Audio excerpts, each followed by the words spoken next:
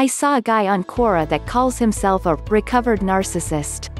He makes a lot of posts about his condition of NPD. They are mostly related to emotionally loaded heartfelt stories about his ex-girlfriend which he loves very much. He gets a lot of upvotes and comments in the realm of, "Wow, I didn't know narcissists could have this much love and empathy in them. This changed my perspective on narcissists." Except, people with NPD have no emotional empathy. If you have empathy, you don't have NPD. Narcissistic personality disorder, rethinking what we know.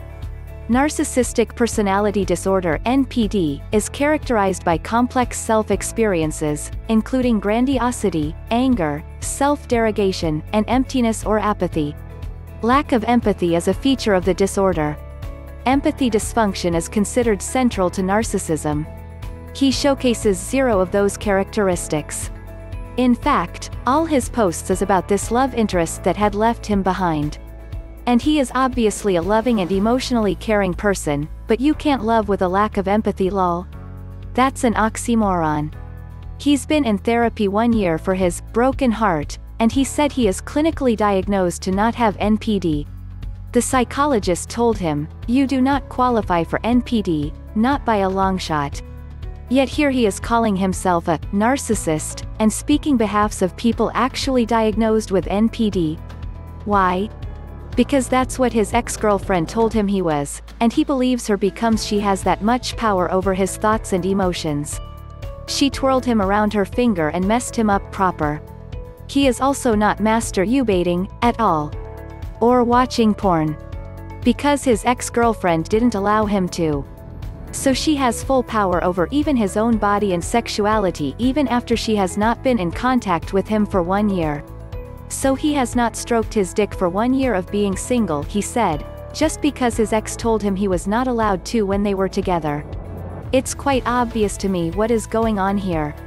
He is a victim of gaslighting and abuse. He is not a narcissist but a codependent.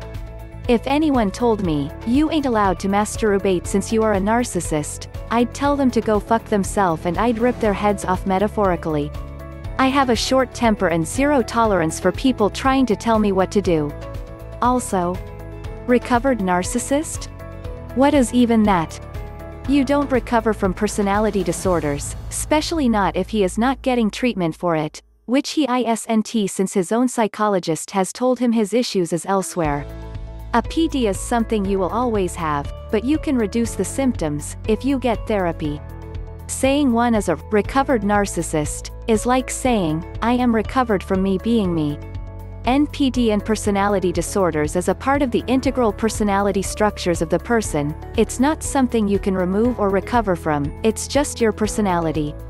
He is telling us that 1 year ago he had NPD but now he made a full recovery.